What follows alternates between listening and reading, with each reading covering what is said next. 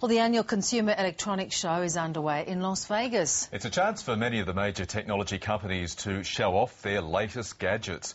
Luke Hopewell is a journalist for technology website ZDNet, and he joins us now from Sydney. Luke, you've been monitoring this gadget fest from afar, and it looks as though smart TVs are the talk of that festival in Las Vegas. Well, it's sort of smart everything at the moment that's going on in Las Vegas. It's the festival of everything smarter, thinner, more connected, if you will.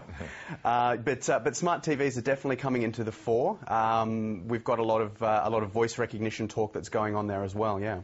And I was reading somewhere this morning about the development of a TV without remotes, basically like voice recognition that operates on the latest iPhone, where you can tell a TV what you want to watch. How far is that going?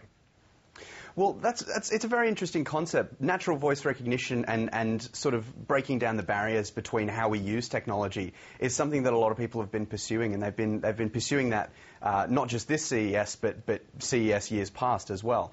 Voice recognition, like you said, with the iPhone 4S has really come into the spotlight at the moment. So smart TVs and sort of talking to your TV, if you will, to control it is really something that's starting to take off. And the concept of Internet Protocol TV, essentially allowing you to surf the web on your TV while watching TV at the same time, that is something we're already seeing those sort of TVs on sale here in Australia.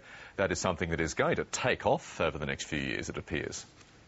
Absolutely. I mean, almost putting a web browser in everything, getting everything connected to the internet and getting everything running with apps and the infamous Angry Birds, if you will, seems to be very popular at the moment. But sort of putting apps on everything and connecting it to the web is really big at the moment, making the TV sort of a convergent hub for not just television, but all sorts of information now.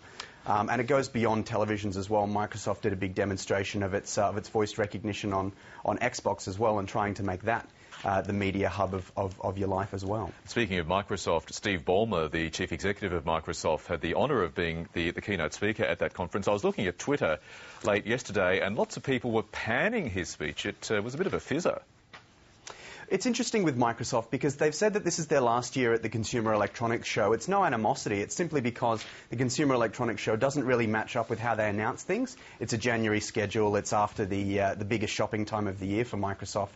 And they don't really have anything to announce. They had a few small announcements, and there were a few weird presentations with a tweet choir, for example, which was very strange to watch.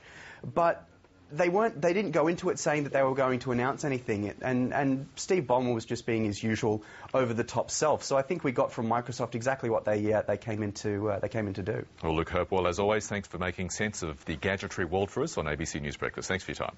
Thanks, Michael.